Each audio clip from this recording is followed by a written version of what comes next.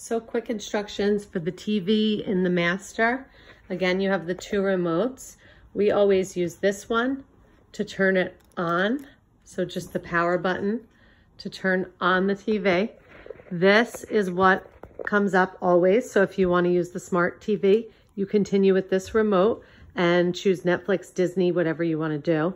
My account should be on there. When you want to watch cable, which we watch a lot for sports like Yankees and other sports games, just hit arrow up and it goes to HDMI 3. So this is still all on this remote.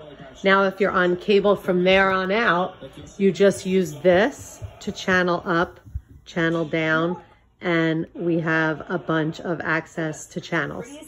Again, this remote, same as downstairs, you hit the home button and then you can go to the smart TV.